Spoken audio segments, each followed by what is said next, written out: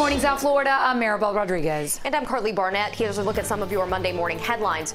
Protesters clashed with people at a rally to support law enforcement in downtown Miami. What's called the Law and Order rally was at Bayfront Park. It was also to support President Trump. But protesters calling for an end to police brutality made their way to the park as well. Both sides exchanged words, and then protesters left.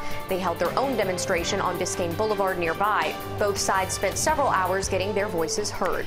The prosecutor handling the police killing of a black man in Atlanta has suggested the police officer who shot and killed Rayshard Brooks could face felony murder charges. The 27-year-old's death outside a fast food restaurant sparked protests through the weekend.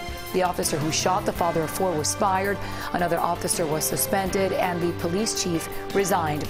Meanwhile, California's attorney general is being asked to investigate the death of a young black man found hanging from a tree about 60 miles outside of Los Angeles. For the first time in 3 days, the number of new daily coronavirus cases in Florida did not break the record high. Still, though, the state reported more than 2,000 new cases yesterday. That's less than the nearly 2,600 new cases Saturday. This morning, the state total is just more than 75,000. Broward County has a little less than 9,000 of those cases, but Miami-Dade County is reporting nearly 22,000. Monroe County has 129. But ramps within the city of Miami are officially reopened as of 7 this morning.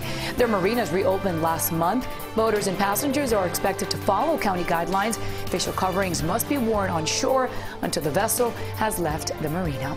And that's a look at some of your Monday morning headlines. Make sure to join us later for CBS4 News at noon and get updates anytime on CBSMiami.com.